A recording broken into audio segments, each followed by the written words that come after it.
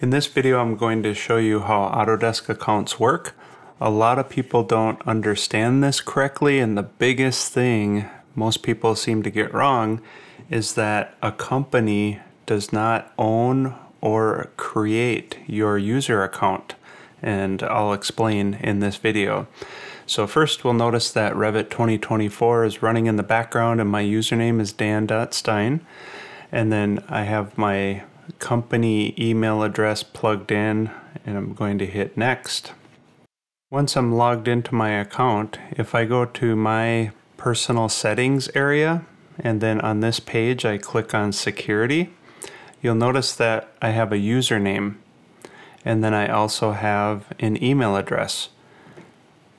Both of these things can be edited, and the big thing is that your username is attached to something called an object GUID.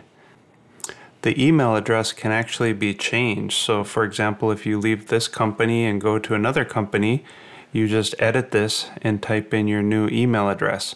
I'll explain about how all the entitlements and software assignments work in a moment, but the biggest reason you never want to delete an Autodesk account or just leave it behind is because of this My Community section. So if you go down to My Profile, there's lots of things that are associated with this account. For example, Autodesk Affiliations, Autodesk Expert Elite, Autodesk University, things not showing up here as well. I have some tabs open, the Autodesk Feedback Community, and the Autodesk Developer Network, and then any certifications that you have, and all of this community contribution. If you delete or abandon this account and create a new one, you lose all of that information. So now that I've sort of made this point, let's step back a minute and look at how an account for most people is initially first created, which seems to have been created by your employer, but actually it's just a notification prompting you to make a new account. So if we look at this from the employer side for a minute, and I just made a bunch of screenshots here because I needed to redact a bunch of information. So if I'm employer XYZ and you're just starting at my company, I'm going to go into the user management section of the company's Autodesk portal and click Invite User. I'm going to type in the person's name and email address. This is an email address that the company gave you, and once it's set up, you'll receive an email in that company inbox. But notice there's no password here. The company's not making a password for you. So this, in fact, doesn't create an Autodesk account for an individual.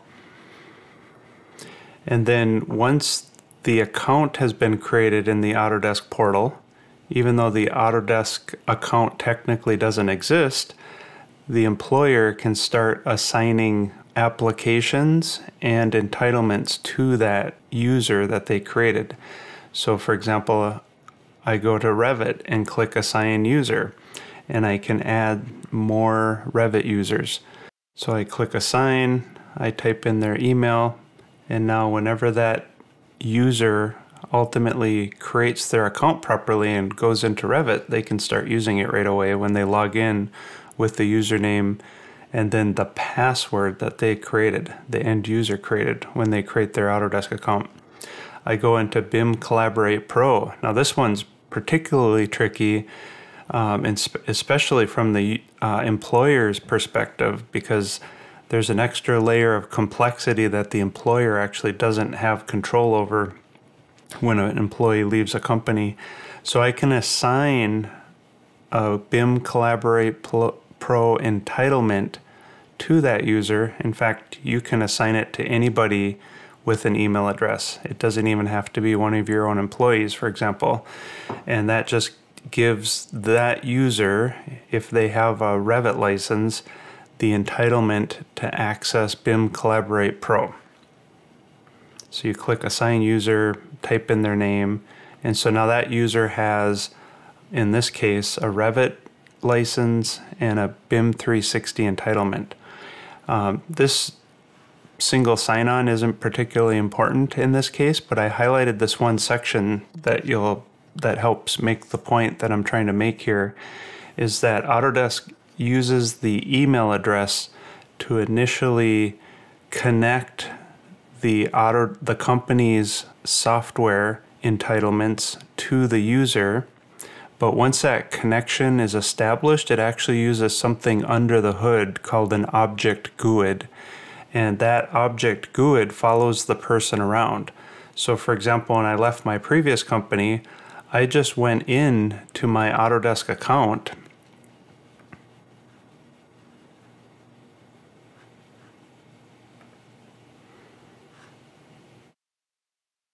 and changed my email address. And then when my new company gave entitlements to that new email address, it automatically already found me in the system.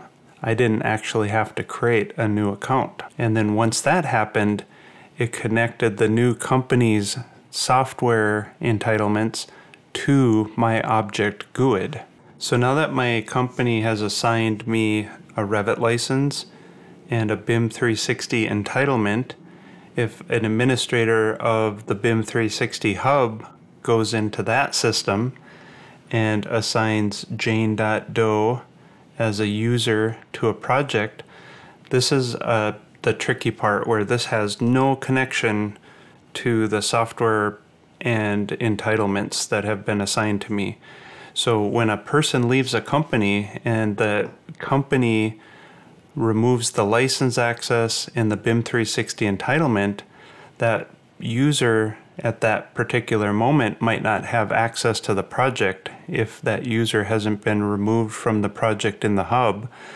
But in my case, for example, I was assigned to a project by another company that my previous company was working with, and they didn't remove me from the project. So when my new company gave me access to Revit and a BIM 360 entitlement, and I logged into Revit, all of a sudden I could see that project and even access it from my previous company, because that other company didn't know I left that company, even though I ended up, of course, emailing them and telling them, because I didn't actually want to see the project, yet alone work on it or go into it. So that's one thing that you have to be really careful of, because in my case, as I said, I maintained my same Autodesk account between multiple companies, so I don't lose all of these badges and entitlements that I have access to directly between me and Autodesk. So interestingly enough, if you go back into your personal user account where you can change your email from your current company to your next company, for example, there's also this opportunity to edit your username. And so you have to do this yourself, but there's some interesting things you could do here, or your company could encourage people to do to manage the username. Notice that Dan.Stein is my username. That's the same name that's showing up here in Revit in the upper right. So and of course I did edit this, the initial number is some cryptic thing, and this is the name that shows up when other people see that a work set's checked out in Revit and who the user is that has it. And then in Revit, if you go, just to kind of show this point, if you go into Revit's options, the username is Dan.Stein. So by coming in here and editing this change will show up everywhere. So notice a unique name that identifies you in products and discussion groups. So this will also show up in the Autodesk forums. So that can be changed here, and then it'll trickle through to show up everywhere that you log in to your Autodesk account. So the main takeaway here is that an Autodesk account is created by an individual, and that Autodesk account can stay and generally should stay with the individual. A company initiates the prompt to create an account when they add that user into the system, but if that user already exists, i.e. they have an Autodesk account and they change their email address to the new company's email that was just invited, Autodesk will automatically connect the two. If it's your first time using an Autodesk product, you click the link in the email and then you create a new account. You haven't actually been given a new account. It's just a prompt to create a new account. So hopefully this is helpful. A little bit long-winded, not too interesting to look at on the screen, but generally helpful information.